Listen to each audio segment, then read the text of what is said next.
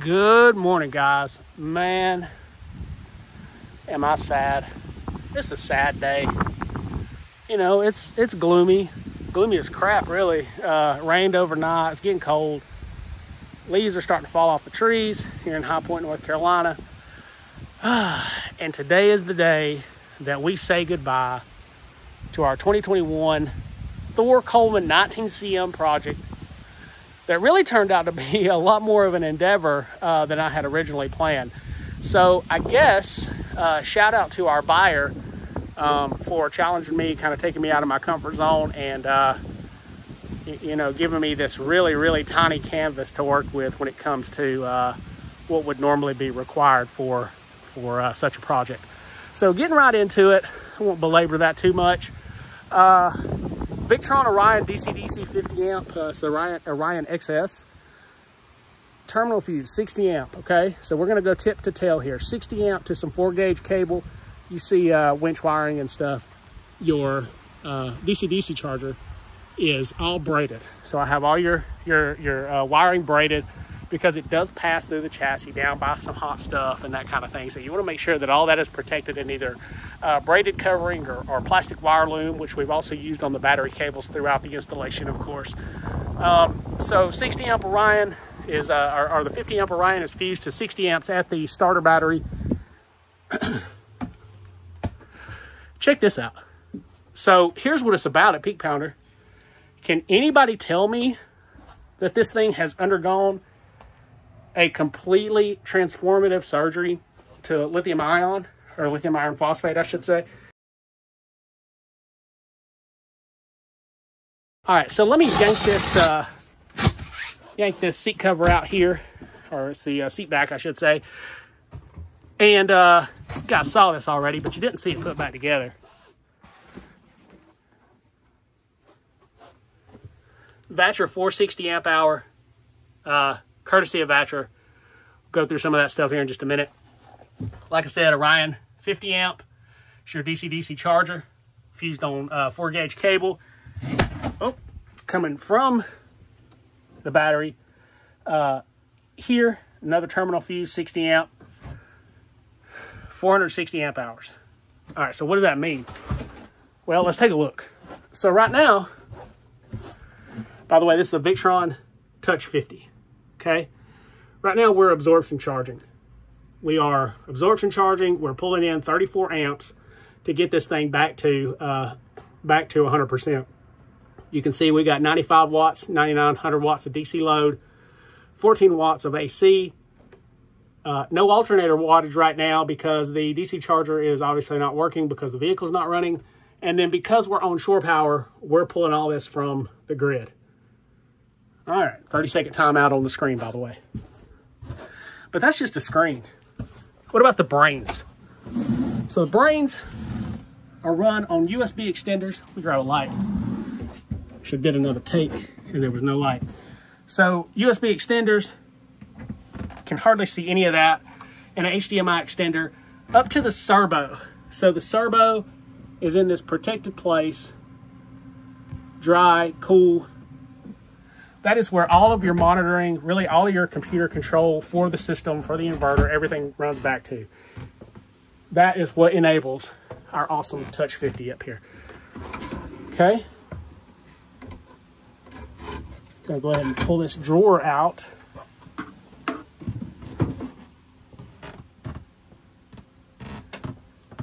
So we just kind of utilized the factory wiring locations. We tidied up some of this, but man, you know, some of these RV companies, they just sort of throw stuff in here. But we tied up, so you can see some white and red posts or white and red cables back there in the background. That's your factory DC feed from the existing battery, from the previously existing battery. We just pulled those off the lugs and then repurposed the existing lugs. That's the easiest way to do it. And what it really does is it kind of makes, well, the whole thing, the whole package is really designed to be removable. You know, if you trade the thing in or whatever the case may be, the idea is that, you know, everything can be kind of jerked out fairly easily, fill some holes. You maybe have to make accommodations for some of the high visibility items like our giant 400 amp capable power switch here. But for the most part, rip this thing out, put it in your new rig, whatever the case may be. What we found is, well, let me take you guys out there and show you. I hate to sound so disoriented and discombobulated. It's just a lot to get through. I'm trying to work you guys through my process, and sometimes my process is just crazy. So, heart of the unit, Victron Multi-Plus, or I should say heart of the conversion, right? Victron Multi-Plus 2, it's a 3,000 watt, like I mentioned in the previous video, 120 amp, 110, 12 volt, obviously in and out, via 2 dedicated battery feeds. This is 1 alt, also known as 0 gauge, to your DC terminals behind the grill here. Here are your battery cables. There's also 1 alt coming in from that monster Vatra battery. Here is your neg for your DC charger, and obviously neg for a battery cable, all tied to a Victron Smart Shut. So all this is manageable via Bluetooth, via the VRM online portal, or obviously via the Touch 50 display. Master disconnect, right? This kills everything. All wired to the Smart Shut, and then all wired directly to the Lynx distributor. If you are building a lithium conversion and you are still using bus bars and fuse holders and all this old school stuff, stop. Use the Lynx distributor. As long as you're using Victron stuff. I mean, yeah, I didn't use the Lynx shunt with this one, so we don't get the power light, we don't get the fuse blown status, but guess what? You're gonna know pretty quick if you got a fuse blown. Anyway, this combines both of those functions, fuse holder and bus bar, into one unit. It's about the same price once you factor in the cost of making additional jumper cables and then buying the fuse block and bus bar themselves. Just do this. Just do the Lynx. So anyway, that's enough of that. Like I said, 2 independent battery feeds to your inverter, or from your inverter, I should say. This goes to your DC power on your power panel inside, your fuse panel, if you will. Load center, I think some people call it. We have your power and neg for your servo, which is the brain that we talked about. And then 10 gauge Romex 10.2, nothing crazy. What we did find, let me take a swallow of Coke real quick. What we did find is, well, you know, if you guys look at the specs, you'll see that the Multi-Plus is supposed to have 100 millimeters of clearance on all 4 sides. Well, it should be pretty clear that that ain't this. Oh, by the way, check out the diamond plate. I mean, I love this matte diamond plate. It's a nice solid surface that is really, I think, better at housing this thing, having it sit on it than the factory wood was. It just looks a little tougher. I think that the appearance is really something. This was all perfect before, by the way. So I just took a really good factory Thor cupboard floor and covered it in diamond plate, but I think the look works. Anyway, there's no getting around that this is a tiny space. Positive airflow is the answer. So you guys can't hear that because we're on a different mic, but we have fresh air being pulled in here and then hot air being exhausted here. Okay, this is just exhausting back up into the galley. So in a way, it's sort of being recirculated, and I'll show you what I mean by that here in just a second. We did have to blow these 2 holes, and of course they're backfilled with spray foam and then secured into place as well.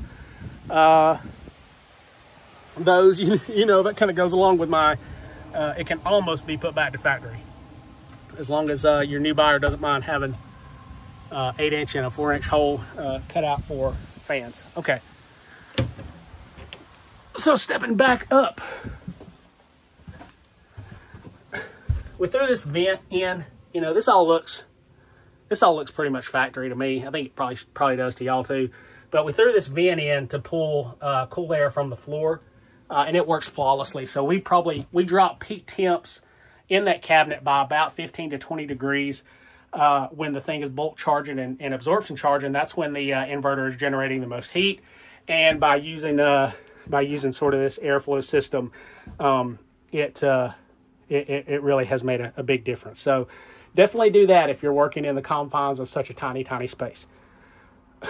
So right now we have the fridge working on gas, okay?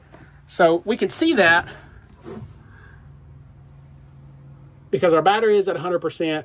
We're only drawing 5 amps or 76 watts, which really has, you know, it's driving all your lights that I have on in here. The inverter itself definitely draws a little bit of power, but even so, if you can see that, 4 days and 6 hours on a single charge.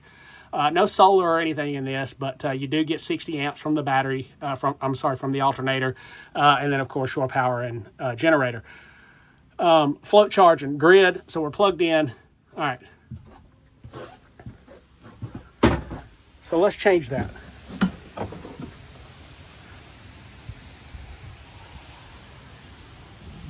Just gonna come around here. Go ahead and yank that.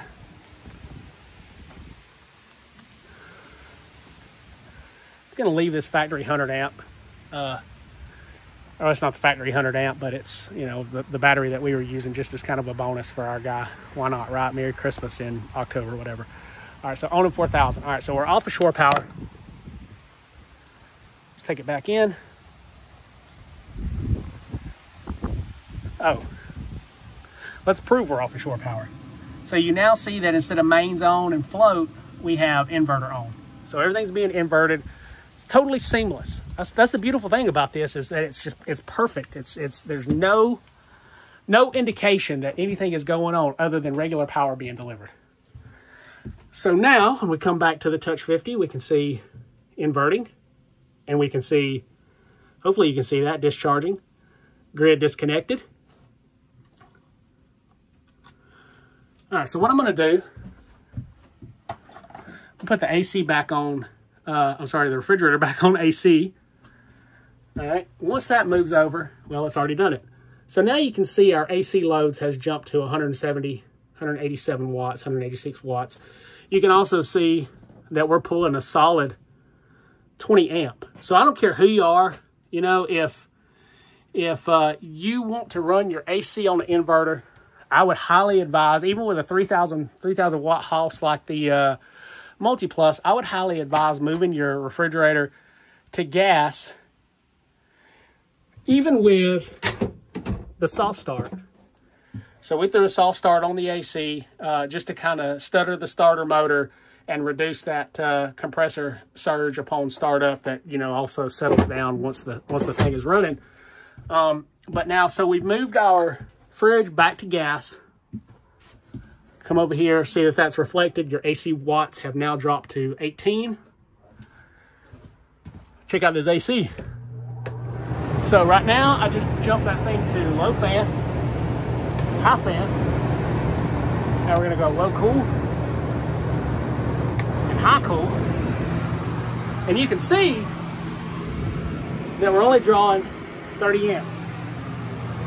Waiting on this compressor to kick on. Now, I have the temperature setting here. This is going to keep the thing about 70, 72 inside.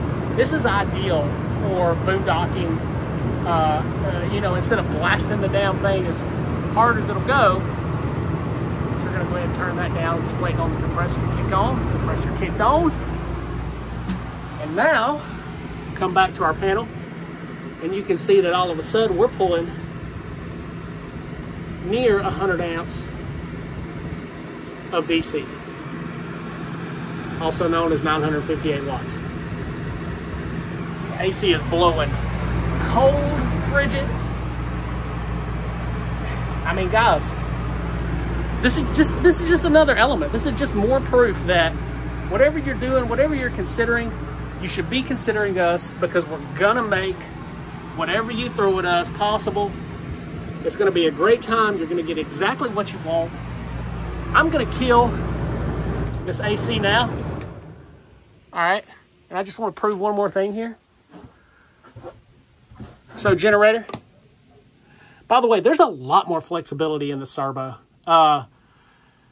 We could do a auto start stop via a series of relays. You have to account for the prime on the Odin 4000 in order to do that. So the relays need to be DIN rail mounted and this, that, and the other. That is not part of this project. Similarly, instead of always having our, push these cabinet drawers or cabinet arms, brackets, whatever you want to call them in. Similarly, if we wanted to have our ventilation fans on a thermostat, we could certainly do that with a simple temperature probe and another relay input to the servo. All that would be controlled here. But let's just, let's go ahead and finish up the demo here. So stop. We're going to do a 10 count to make sure the generator is primed. We're going to start it.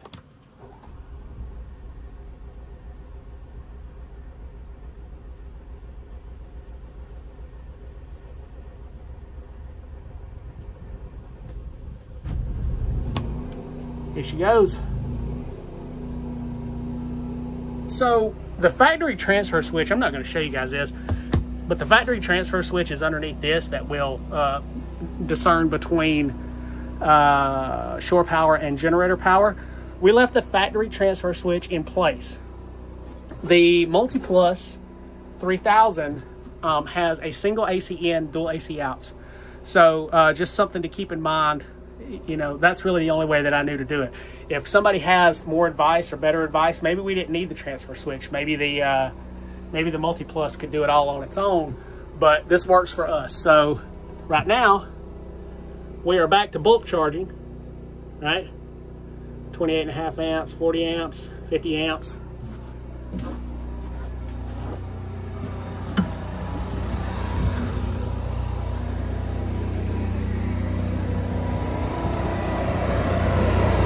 You can hear our generator purring right along.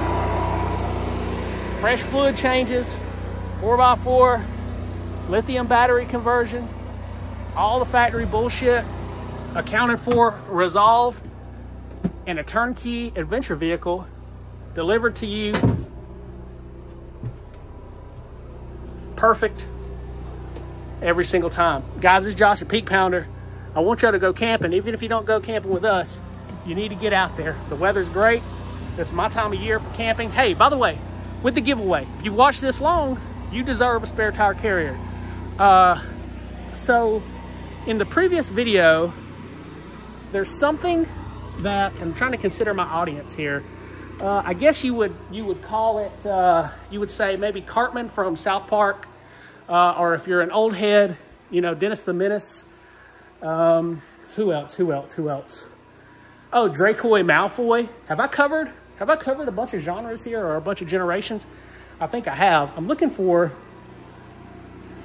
the carrier now. I don't know what the hell I did with it. Here's the box. Anyway, Draco Malfoy from Harry Potter. Dennis the Menace from Dennis the Menace. Cartman from South Park.